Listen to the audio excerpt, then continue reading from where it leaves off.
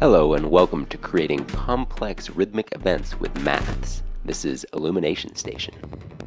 This patch exploits the fact that maths cannot retrigger during the rise portion of a cycle.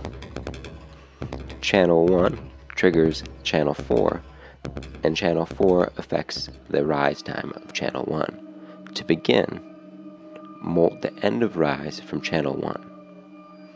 One of these molts can be used as a trigger or clock source, and the other is going to be used to trigger channel 4 of maths. Setting a rise and fall time of channel 1 to around noon with a linear response will yield good results. Similarly, setting fall time of channel 4 all the way down is a good place to start. Here I'm going to use STO through the Optimix with the other molted trigger signal striking the Optimix so that we can hear what the rhythmic events are doing. Yep. And just get that sounding nice here for purpose of demonstration. You know, whatever. And so now we're going to take the unity output and I'm going to run that into channel 3 of maths. You could just take the output from the channel 4 attenuated inverted section. However, I like to have that signal still present on the sum bus to modulate other things. And here you can see the clock is beginning to do interesting stuff. Adjusting the rise time creates different rhythms as channel 4 is acting as a crude clock divider of channel 1. The voltage coming from channel 4 is therefore affecting channel 1 and adjusting the amounts of time between each pulse.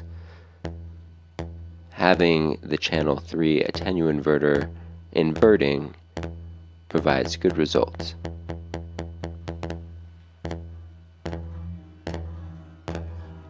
This clock can be used to trigger something directly, like in this example, or it can be used to step a sequencer. Sequencing the rise parameter of channel 4 allows for even more complex rhythmic events. Different sequencers will respond differently to complex clocks. Some will be able to step easily, any analog sequencer for instance, but some digital sequencers might respond in unexpected, possibly exciting ways.